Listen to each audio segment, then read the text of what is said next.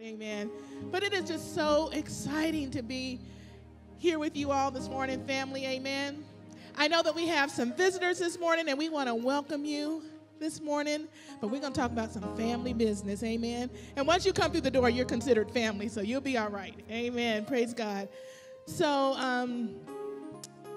there's an announcement that did not make the video update, and that announcement is for me. I told myself I wasn't going to cry.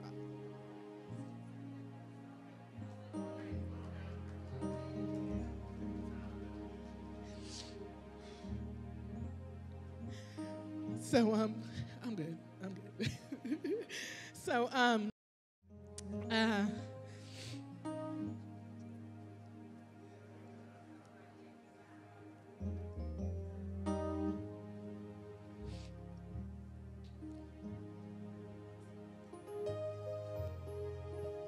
the series we're going through has really healed me.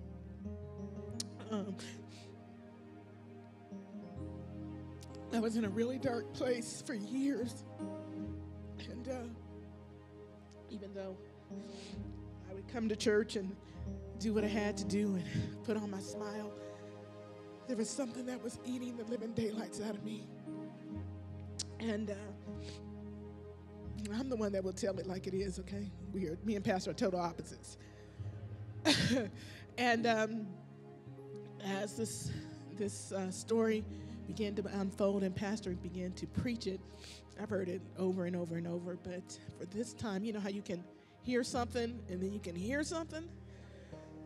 So for me, I really heard something in this word as I was studying along with Pastor, and I was like, we can't leave this. I said, there's so much in it because it was a direct reflection of where I was in my life. And I believe it's a direct reflection of us as a corporate body of where we are. And so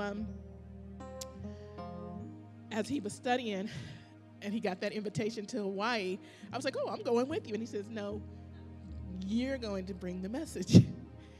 And for the first time, I didn't even think twice about it because I have avoided this pulpit because I wasn't healed and because I didn't want to get up in front of God's people and pretend.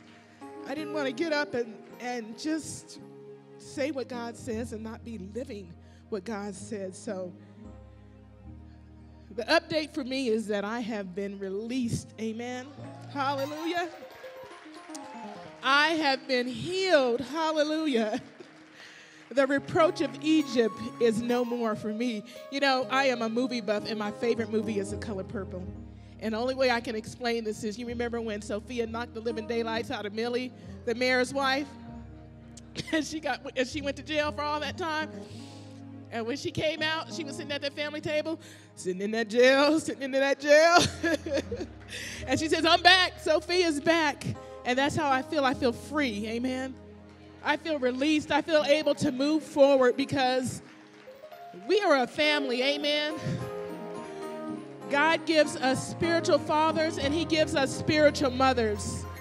And I know that I have not been in my place, but today the Lord has restored me and I am back in my place. Amen. Hallelujah. Hallelujah to the Almighty God.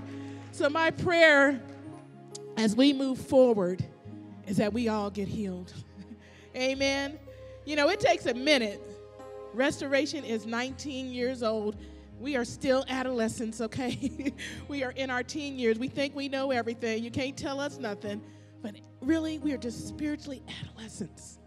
But God wants to grow us up. And this word this morning, I really believe is going to just help free you. I pray that it helps free you as it has freed me. So, Father, as we come to your throne this morning, God, we thank you. Oh, my goodness, God, we thank you.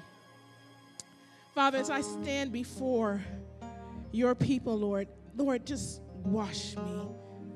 God, just remove all of me, Lord, and allow what you have poured into me to come forth, God, so that we can be healed, Father, so that we can move forward, Lord, so that we can conquer our land and walk into our destiny, Lord. God, we thank you. We praise you, God. And we love you this morning. In Jesus' name, amen, amen. So praise God for those who don't know me. I am crazy. Woo! I am the crazy one. You know, Pastor and I, we are so opposite. I mean, sometimes I just don't even know how in the world God thought, you know, I guess he was just thinking like it's a trap, because we are just total opposites. Last night he was talking to me, and I'm sitting on the phone like, okay. But one of my problems is that I don't like instructions, and he's instructing me, and I'm sitting on the phone like, you know, and that's just one of the things that God is really dealing with me on, because, you know, I grew up in a home with a mother and father. We all grew up in homes, amen. We had parents or adults that took care of us. And, you know, growing up, you get to that age where you don't want to be told nothing. Like, you think you know everything. And so just because we're so much opposites, and he's a teacher more than a preacher, he really teaches, and everything for him is like a teaching moment, and it just drives me insane. I'm just like, oh, will you please be quiet? But in all of that over the years, I have really understood that where God is trying to get me to. And it's just the instrument that he's using to get me there that was just getting on my nerves. And so as I was just reflecting back over what God has done, you know, in my life and what he wants to do in this house, we have spiritual mothers and we have spiritual fathers, amen? We have elders. We have people that God has placed over us to help us along the way, to teach us and to mentor us and to get us to that place where we need to be. But let's be honest, we don't like instructions, amen? We come from varying backgrounds, different upbringings, different ethnicities, different denominations, and so we know it all because some of us have grown up like me. You've grown up in church, so that's not the way I did it. I don't want to change. I don't want to do this. I don't want to sing that song. We rebel against the man and woman of God. You rebel against the Spirit of God because we see it one way, but God is showing them another way. And so then we have all these opinions and we have all these clashes and arguments that are going on. So this is what really was happening with the Israelites. Now we understand, and if you did not listen to the series, I beg you go back and listen to them. It's a wonderful series of what these Israelites were going through. But as the Israelites had left Egypt, got to Kadesh Barnea, acted a fool, God got mad. Oh, when they built the golden calf, God was just done. He sent out the spies, and they went out. The 12 went out. Only 2 came back with a good report, but they chose the majority. They chose the fear came in them, and they chose, we're going to stay here. We're good. They built the golden calf. They began to worship this golden calf, and we're going back to Egypt. We liked what yesterday looked like. And so God got mad, and God said, okay, I got you. They had been out there 40 days, and God said, okay, for these 40 days, I'm going to add another year to this 40, and y'all going to wander for 40 years.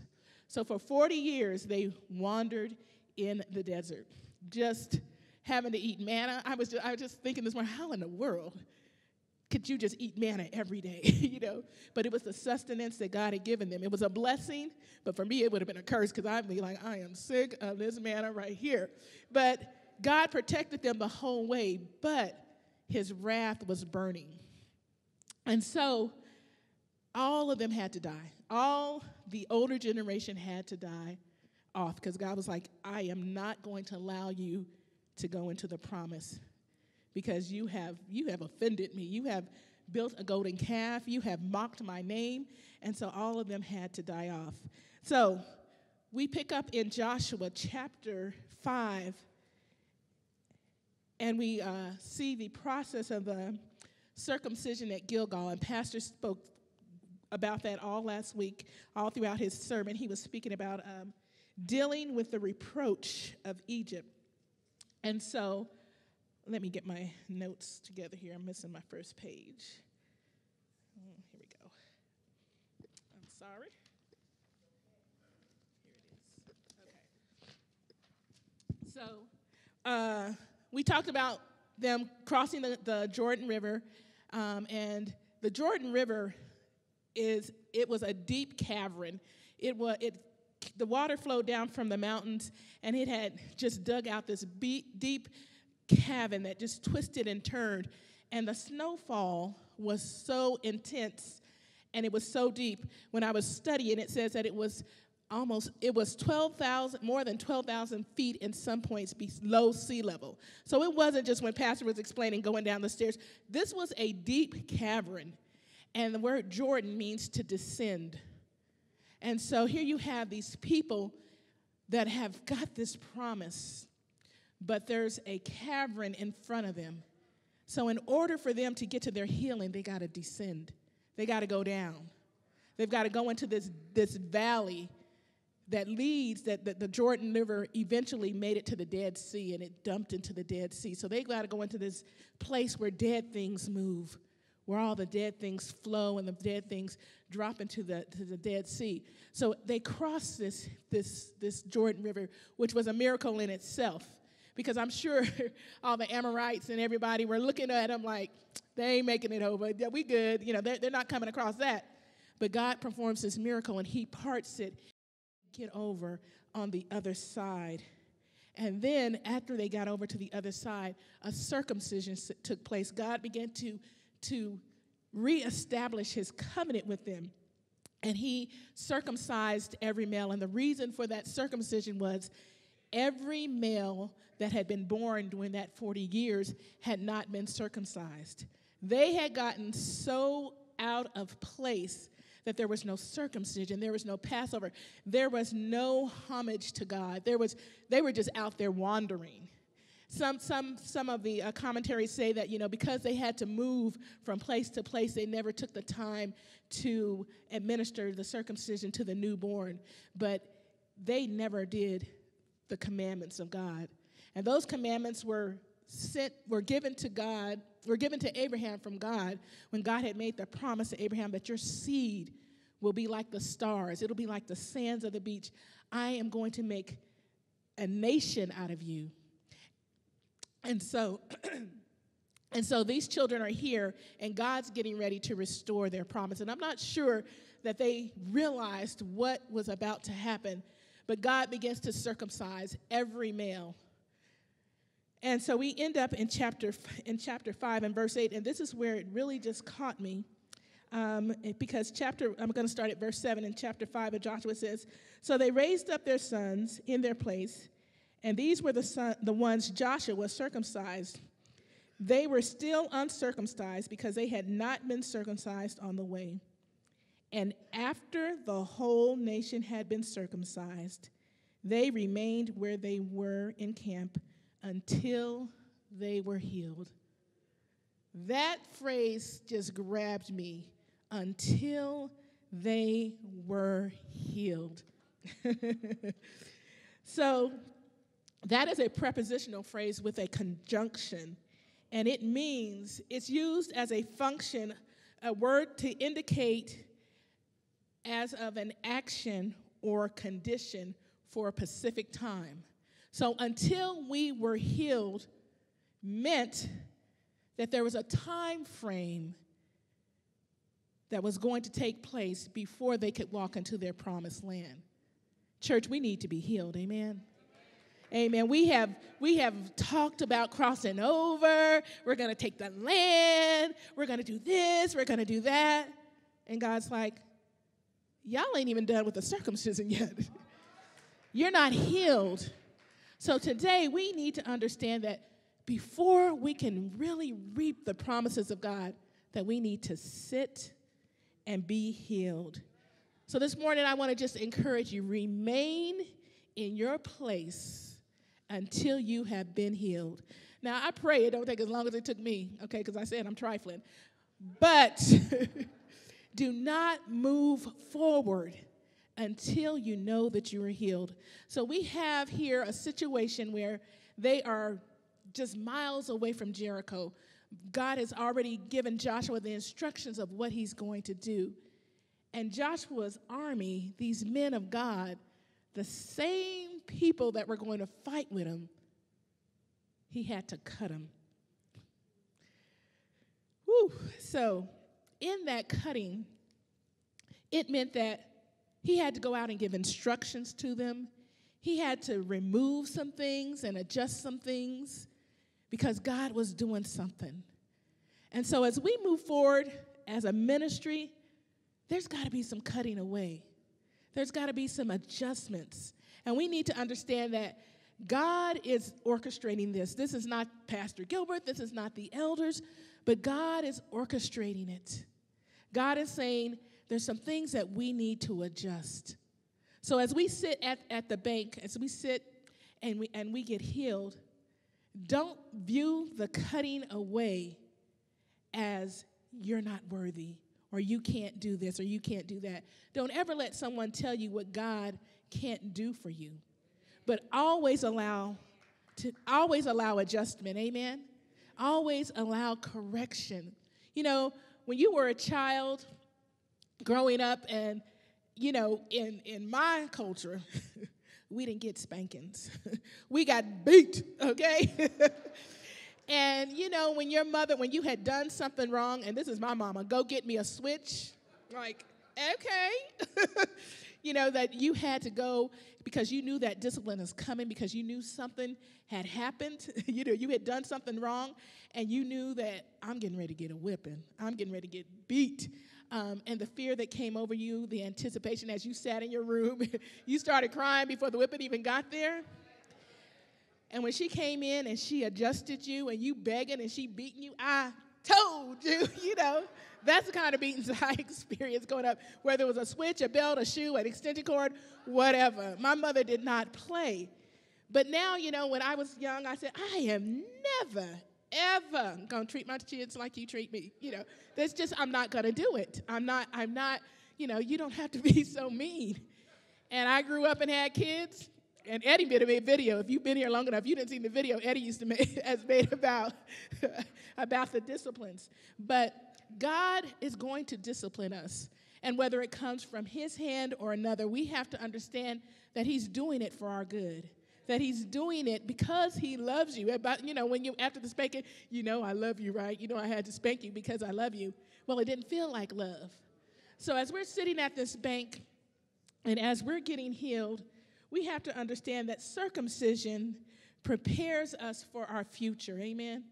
And God is wanting to prepare us. God is wanting to push us forward, to move us into our future.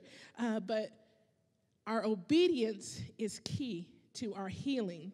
And so one of the things we need to do while we are sitting at the bank, at the shore, we can see Jericho. All you got to do is walk out the door and look to your right, and it's right there. Our land is right there. But when you walk out and see it, make sure that your heart is ready to receive it, amen?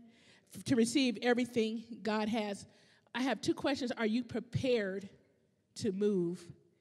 And can you be trusted in the move? Can God trust you with a blessing that he's about to bestow upon you? Can he trust you this morning? So, at the bank, let's talk about the bank. Let's talk about the camp. Ooh, the camp is a hot mess. I'm sure the camp was a hot mess because, first of all, you done got cut. Second of all, there's all this reproach and all this shame. But God had removed it. God had said, you know, today I remove the reproach of Egypt. Today your past is gone. It is erased, and I'm ready to restore you. So as you sit at that, when you sit at that bank, when you sit in that place of healing, I'm telling you, there's all kinds of situations going on in that camp. There's that woman who has the spirit of Jezebel, who's been hurt by a man, who is just evil and wants to castrate. Just go back in your Bible and begin to read. There's all kinds of situations, all kinds of spirits, all kinds of issues at the bank. There's Shimei, the guy who, when David was going back into the city and he cursed David throughout the whole parade, he was telling me, you're not worthy. Make sure whatever you're dealing with, whatever spirit, whatever is causing you. There was Ananias and Sapphira who lied before the Lord. You can just look. There was Absalom, who was so jealous of David because he felt like he should have gotten the throne, that he stood at the gate and he was just mimicking and mocking God and just spilling out all kinds of foulness against the Lord and what God was doing. But the Lord's reproach is not to be messed with. God will, he can take you out, you know. Amen, that we live in AD and not BC, because at BC he was like, ping. I mean, people were just, they would just drop it dead. He was not playing. And, you know, I always laugh and say, boy, if I lived in AD, I would no longer, in BC, I would no longer be, because God been like, I am done with your foolishness. Boop. And so we have to be careful of what we're doing and how we're healing. When you're healing, it's not for you to sit up there and just throw up on somebody else. Because you know what that does? They take on your pain, and you take on their pain. And then we get this, it just becomes a mess. So as we're sitting at that camp and we are healing, God is healing us in this place. I'm telling you, God is moving us, and the shift is coming, and we want to be prepared for what God has for us. So we have to destroy the golden calves of our lives. Amen? The first generation of Israelites, they built this calf, and they worshiped this calf. But God said, oh, you can't come in. So if you have a golden calf, I'm going to tell you right now, that you don't get an entry ticket, okay? You don't get to come in. Your golden calf could be that sin situation. It could be that husband. It could be that wife. The golden calf is something that you worship more than you worship God. The golden calf is that thing that you have replaced God with. So we have to make sure that we have destroyed our golden calves. That means our sins. That means, God, you know, this is my issue. You know, I like this. You know, God says, I'm going to roll that away. I'm going to heal you, but you've got to walk it out. So we have to understand that our golden calves, God has removed them. Amen. One of the things as Christians that we've got to understand is that we have to be forgiving, and we have to forgive ourselves. We cannot handle each other's sins. We can't. And oh my gosh, if the man of God or the woman of God sins, I mean, it's like, what? You know, and I'm like, we are just as human as you. We fail. We mess up. We don't hear God. But God is saying, I'm building a family. I'm building a body. I'm building a unit. And we have to understand that we're going to stumble, that when we cross over, it's not going to be pretty. It's not going to be perfect, because sin resides in us. But along with the sin that resides in us is the Spirit of God, is the everlasting blood of Jesus Christ. So we've got to learn to not walk in our flesh, hallelujah, but walk in the Spirit. So when you see a brother slip, when you see a brother fall, it's not for you to get on the phone. It's not for you to talk about, but it's for you to get in there and get on your knees and begin to intercede and begin to put your arms around them and begin to love them. Amen? Because even at Gilgal, after the circumcision, God was with them the entire time. The entire way God walked through them. He knew that they were in pain. He knew that they were hurting. But he wanted them to know it's no more. It's no more. So we must renew our covenant with God. And even during the circumcision, after each man had been cut, after each man was going through a healing period, the Lord was with them. 3 days later, if you continue to read on, the Lord prepared for them to partake of the Passover, another ritual that had not been done in 40 years, another thing that had been pushed aside because of the sins of the forefathers. So this new generation was now able to come to the table. Amen. So you can come to the table and they were still hurting. I can guarantee you. They were still sore. They were limping. They were making their way into the presence of God. And God invited them to the table. Amen. God will not neglect you. God invites us to the table this morning. God invites us to reinstate the covenant, to take of the Passover. Amen. And he fed them it was not manna, they had some meat, amen. They had slaughtered the lambs, they had the fruit of the land, they had everything God had promised. God nourished them, God restored them, and God wants to restore us. Everyone that comes through this door really needs to understand what the spirit of this house is. The spirit of this house is restoration, amen? If you knew, and some of you know, but I mean, if you really knew the other side of the story of what me and Pastor had gone through, you would appreciate more what God does in this place.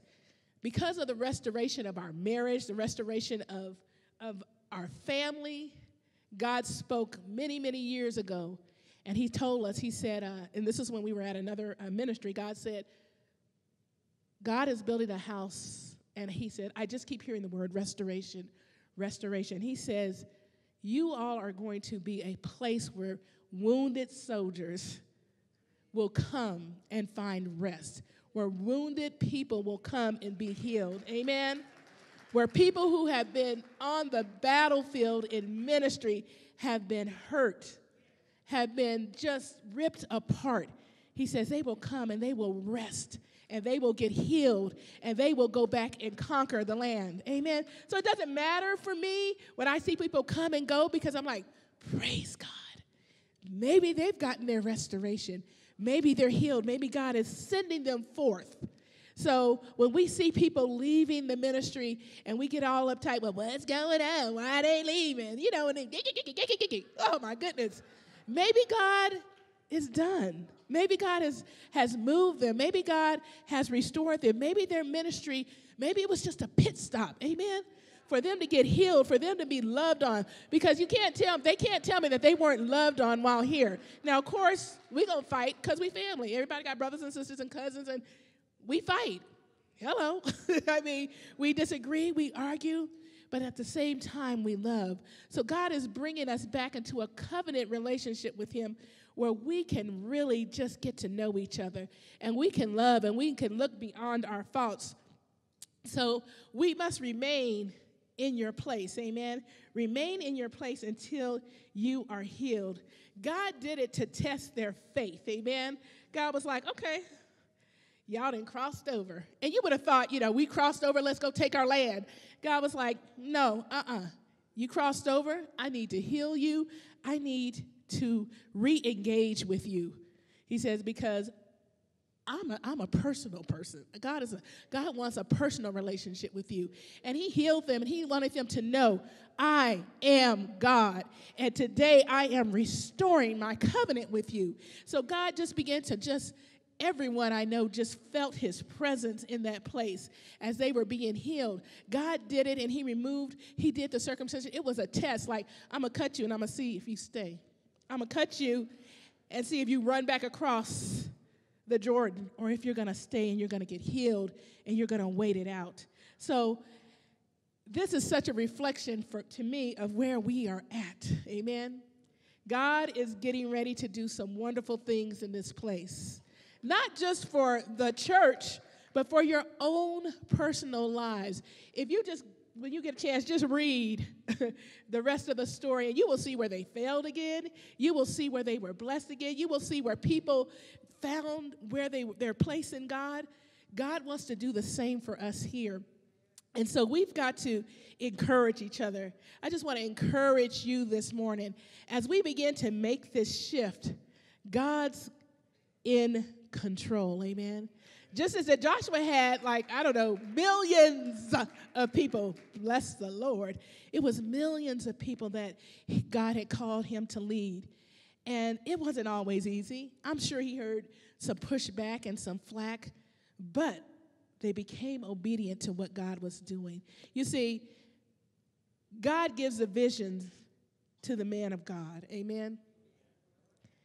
And he's given us the full vision. I mean, eyes have not seen and ears have not heard of what God's going to do in this place. And our position is to get behind our pastor, amen? It's to get behind our pastor and understand, okay, I know that you're following Christ. and I am going to follow you as you follow Christ.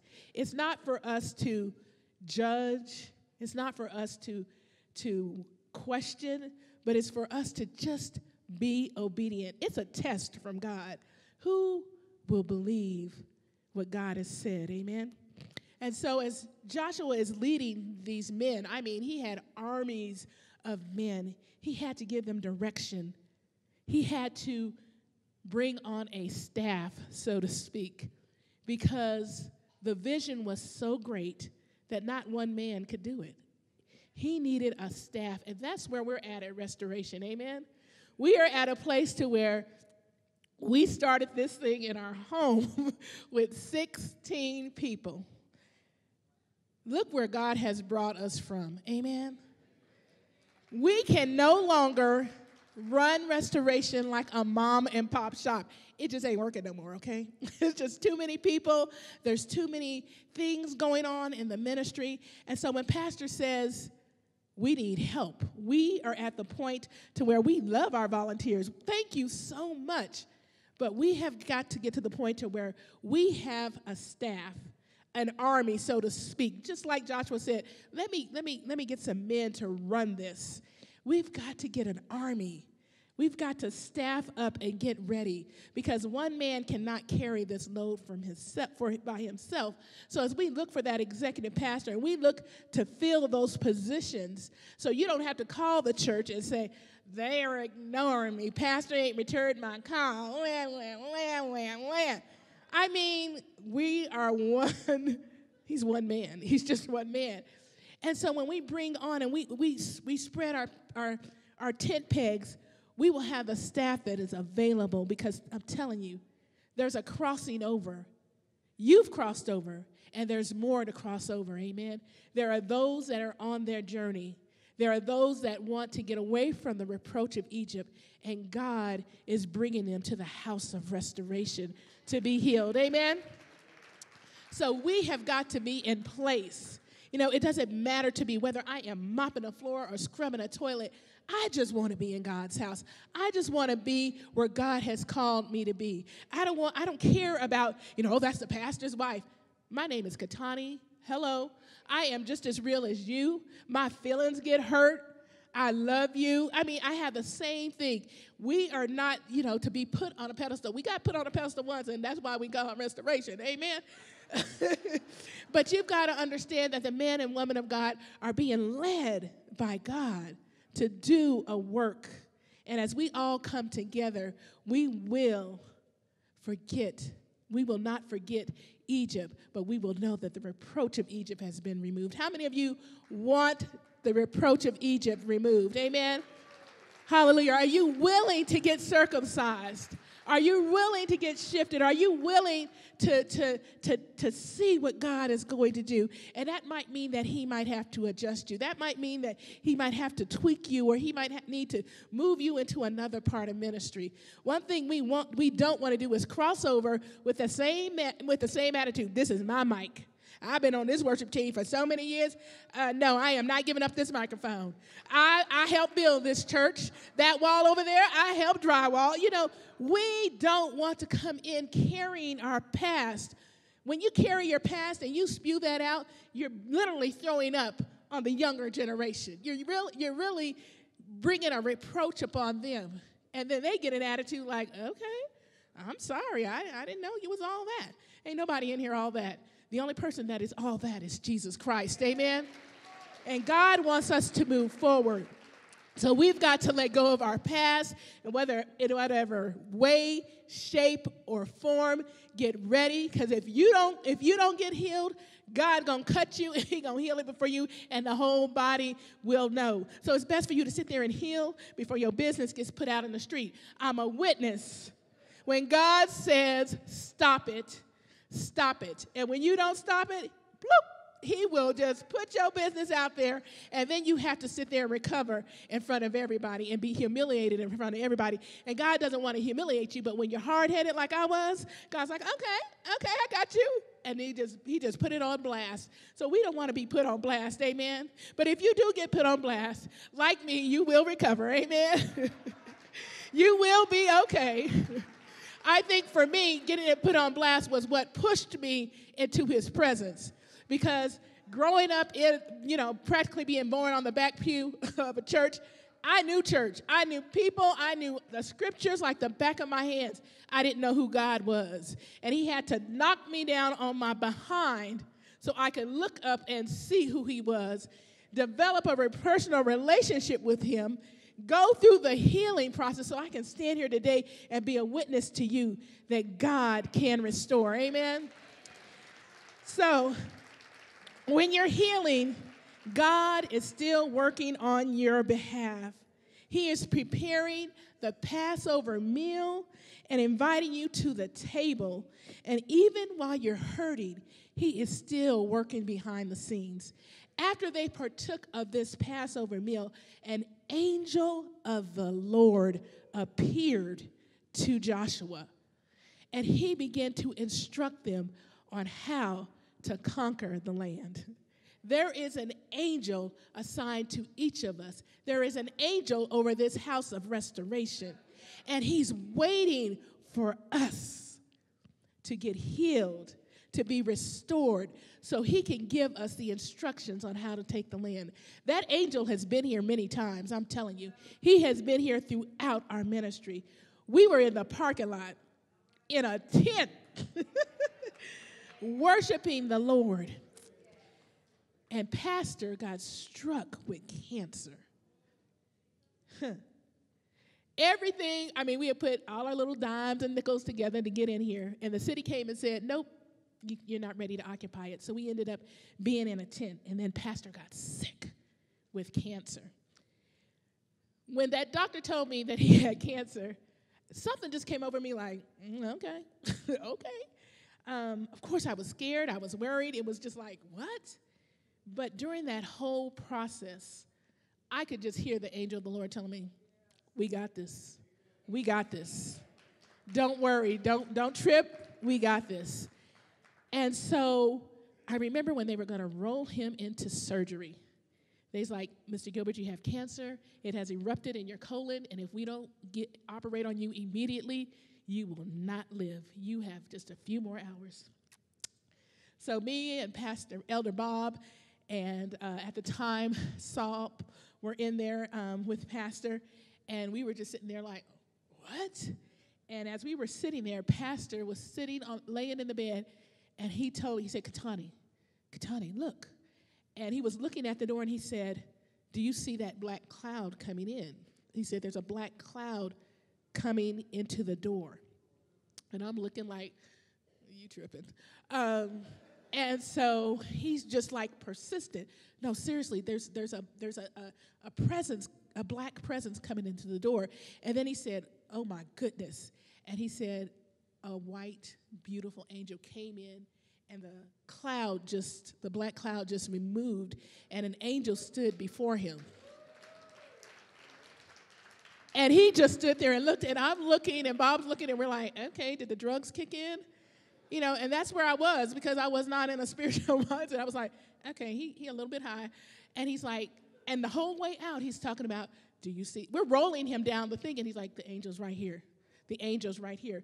And so when he went into the surgery, and after all of that, I was in his room when they told me he had coded 3 times, and the doctor was like, he's out. He gone. And so, I just looked at the doctor, because I always smile. That you can tell me bad news, and I'll just be there smiling because I know what God can do. And as he told me that, I just stood there, and the angel of the Lord spoke to me and said, I got work for you all to do. He's going to be fine. He will be fine. And so we had to cross that Jordan, okay? We had to go into the depth of the Jordan. But when God brought us out, he said, this is your promise. So this morning, know that God has a promise for you, amen?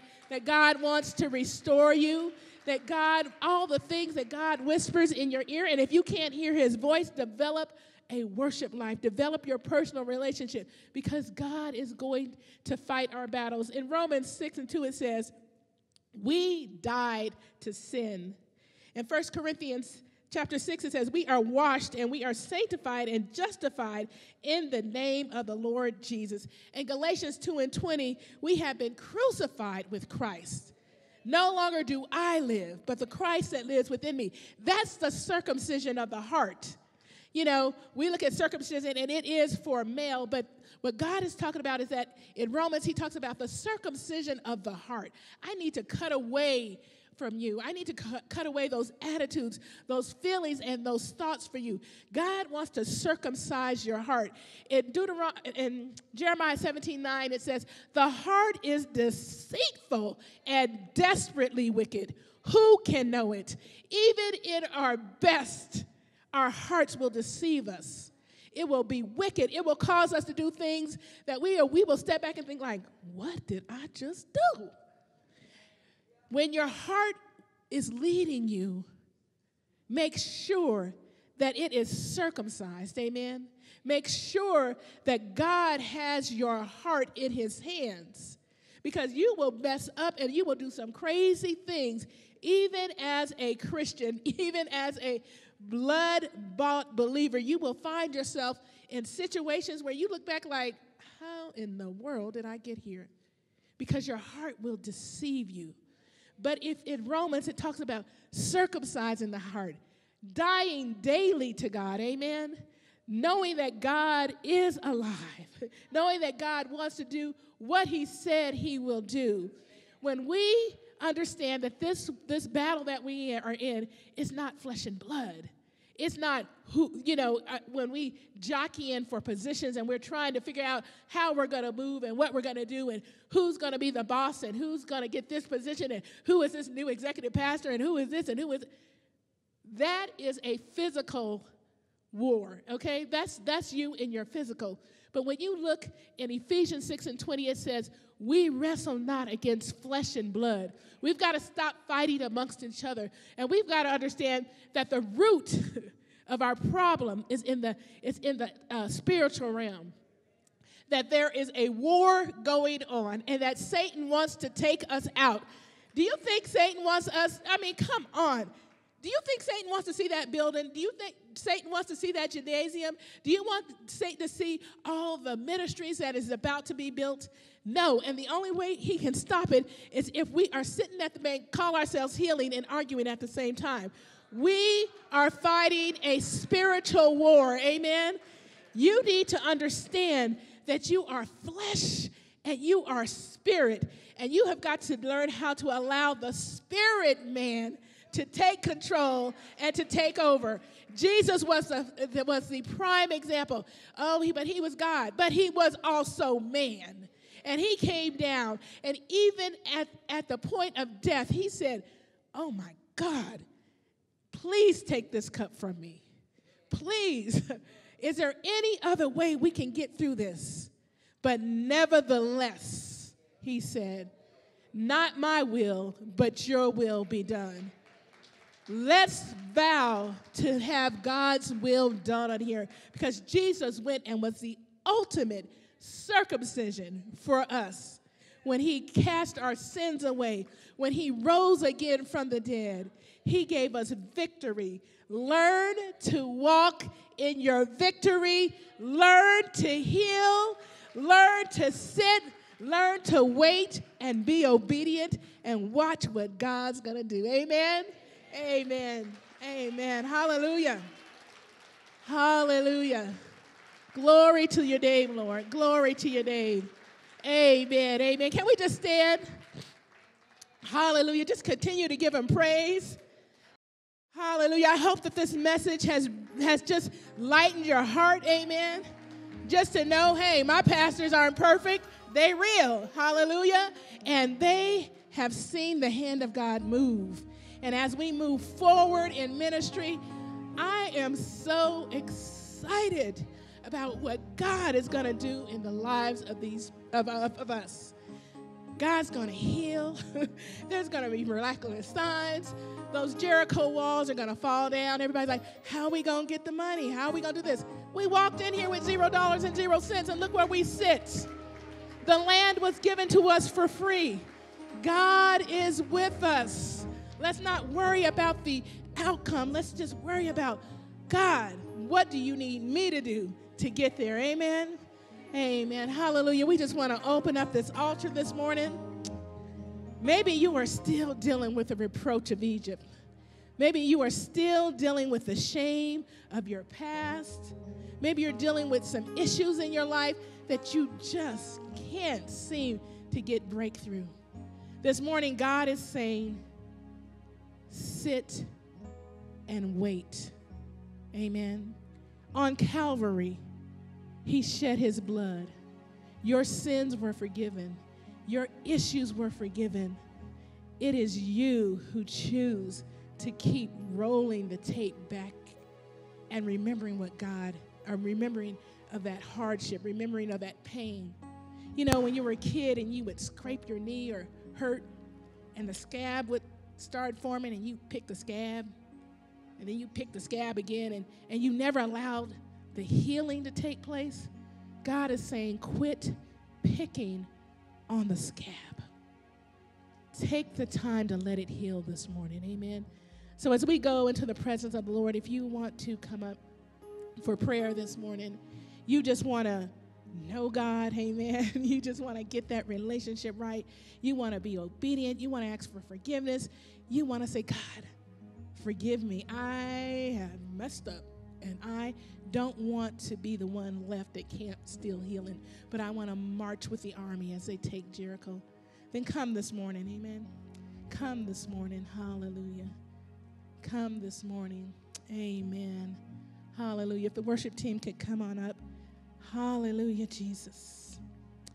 Hallelujah. Father God, we worship you. Father God, we just thank you, Lord, for this place, God. We thank you for this healing. Oh, God, we love you this morning. Father God, just wash us, Lord. Wash us again and again. God, we thank you that you love us so much because, God, we can be trifling, Lord. Oh, God, we can just put on our little spiritual faces and come in and just act like everything's okay, God, and go home and return to the reproach. But today you said, I've removed it. I've removed it. So, God, bring healing in this place. Hallelujah. Bring deliverance in this place, God. God, settle our minds and settle our hearts to understand that you are doing a new thing. And we have not crossed this way before, Lord. So as we bring on, Father God, the staff that will help us make it into Jericho, Lord, let us be kind. Let us be patient. Father God, let us love as you have loved us. We bless you. We bless you, God. Hallelujah. Hallelujah.